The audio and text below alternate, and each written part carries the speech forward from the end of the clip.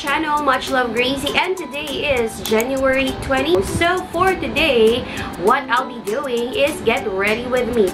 Without further ado, guys, let's get started. And as you can see, bare face as usual, and medyo tahimik sila ngayon, medyo kalmado ang aking skin. Meaning to say, wala siyang mga bumps anywhere. Yes, skinny yes. So again, get ready with me, version 2019.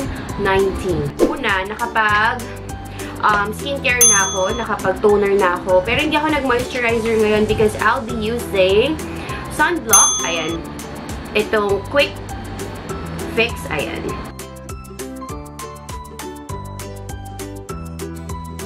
Alright, so after sunblock, magpa-foundation ako ngayon, and I'll be using the EB Advanced Shine Free. Ayan, so binili ko rin to kahapon, and the shade is natural. Okay, so nandito yung mga kiniklaim ng product. So again, this is for 160 pesos, and this is the box. Ito yung packaging niya. So this is where you can see the ingredients, and it's good for 24 months. It is cruelty-free. And then, you will see here yung mga kiniklaim nung product. And then, on the other side, ingredients, and then the,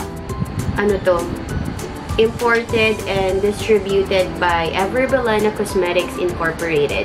Okay, so for 160 pesos, guys, you will already get 30 ml of product. Ayan. So, let's see kung ano ba yung mga kiniklaim ng product muna. This innovative new product of EB Advanced Shine Free Liquid Makeup Foundation provides a sheer, smooth finish, even coverage, and help moisturizes your skin. It provides coverage that lasts longer than ever before.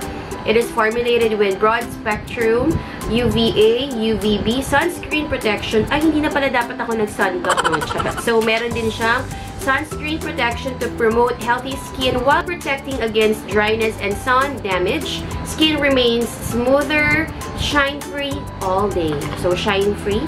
So, tignan natin kung ma-achieve ba niya yan.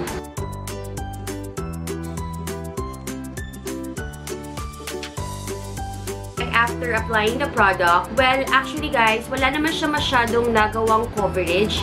Medyo may redness ako, parang may kumagat ata dito. So, sakto lang siya guys, kasi hindi naman claim ng product na full coverage siya or anything. Ang sabi lang dito, this will provide you a sheer, smooth finish, even coverage. So, for me, okay lang din naman siya, especially kung day makeup lang yung gagawin mo. Syempre, kapag full coverage, tapos putok na putok ang araw, good luck na lang sa'yo, diba? Well, siguro, depende pa rin naman siguro sa brand ng foundation na gagamitin mo. Pero sa akin, carry lang naman. So, hindi naman siya malagkit, hindi siya sticky. Lightweight, ayan.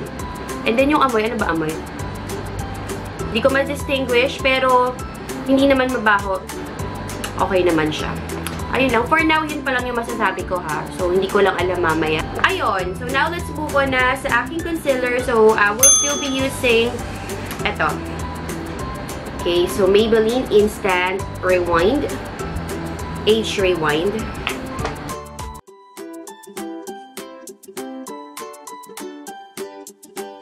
So, next ko nang gagawin is powder. So, I'll be using my new powder from Maybelline. So, binili ko to kahapon sa may MOA. Kung nanood kayo ng previous video, so dapat nakita nyo to doon. And this is a powder foundation. So, refined that it fits your skin tone and texture. So, my shade is 220. Ayan, natural beige. Ayan. So, first time kong gagamitin ko kasi naubos na yung ginagamit ko last time. So, this is how it looks like inside. Ayan. So, it has a mirror.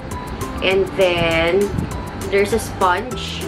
This is the product. This is for 349 pesos. But I just got it for 299 kasi it's discounted ng 50 pesos. And, sa box, makita natin dito yung ingredients. Ayan. And then, you will have here, it says normal to oily. And then, SPF 32. And then, sa likod, it has information, yung mga kiniklaim ng product. Micro Velvet Powder smoothens and refines skin finish, blurring pigments, vanish pores, and control oil. So, tignan natin kung mag-vanish pa talaga ang pores. And then, now, wide range of skin-fitting shades available. So, tare. Actually, marami talaga silang shades available. And then, ang sabi din dito, it's ultra lightweight. So, tignan din natin yan. I-test natin yan. Hindi ko makita kung gaano karami yung product. Ay, ito pala. 9 grams. Ayan, nandito pala siya. 9 grams. Ay, shocks! Walang pores. In fairness naman, parang wala ka lang din nilagay na something on your face. Hindi ka tulad ng mga ibang pag sinabing powder foundation, parang ang bigat-bigat niya. Ito wala naman. After that, kilay na tayo. And this time, I'll be using a new pang kilay. Binili ko rin to kahapon. Hindi ko to nasama sa video. Pero ever bilhin na din to. This is shade brown. This is for 120 pesos. Ayan.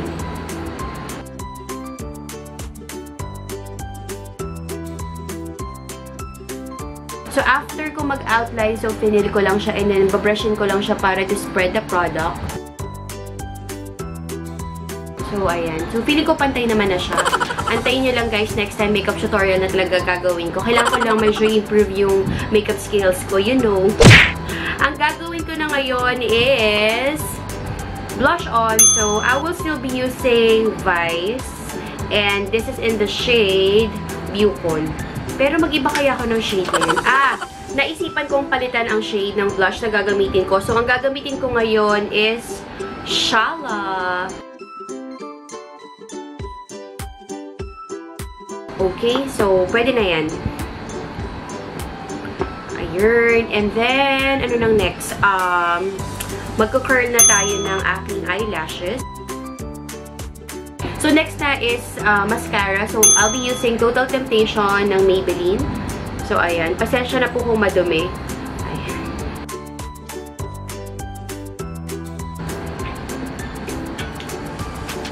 Okay, so we're done with this.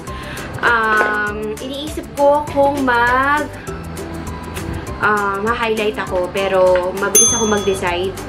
Konti lang.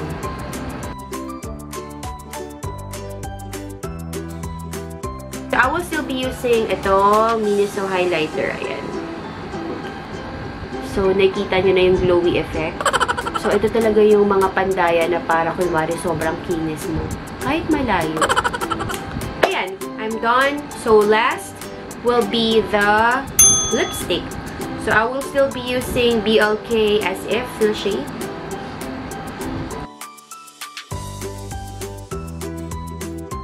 So, yun guys, there you have it. So, now, aayusin ko na yung aking buhok. So, kailangan ko pa itong patuyuin and planchahin and then all good. So, I'm down to the last step sa aking makeup routine for the Get Ready With Me. So, ayun ay ang face mist.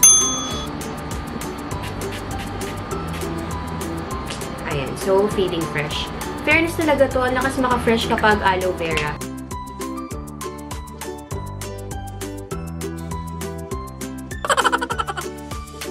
So, there you have it, guys. So, this is my final look. Again, that's my Get Ready With Me version 2019. So, diba? Fresh lang. Ayan. And in fairness talaga, very lightweight yung EB Advanced na foundation and yung Maybelline Fit Me na powder. Ayan. Ang ganda lang. Ang kinis, diba? So, ayun lang yung mga effect ng mga products na ginagamit ko. So, kung gusto nyo ma-achieve yung ganito, bili na kayo ng mga ginagamit kong products.